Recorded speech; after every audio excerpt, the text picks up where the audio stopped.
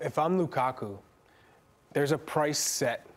Chelsea said, probably have set, hey, you can leave for this number. Inter were probably privy to that number. Yet Inter have not come for that number, as in, we don't desperately want you to be a part of this team. We don't need you to be a part of this team. So for any player in that situation who doesn't want to be at Chelsea, I want my representatives to go out and get me an opportunity so I can play for a top club where I can still compete. And if it just so happens to be that Juve is the team that is interested in my services, then guess what? I'm going to go because that's where I want to play. So I don't fault him for that at all. And if Inter fans feel that he's betraying them, that's not the case at all. If anything, the club is spinning it that way so it works in their favor. But Lukaku is just a player who wants to get playing time and wants to play.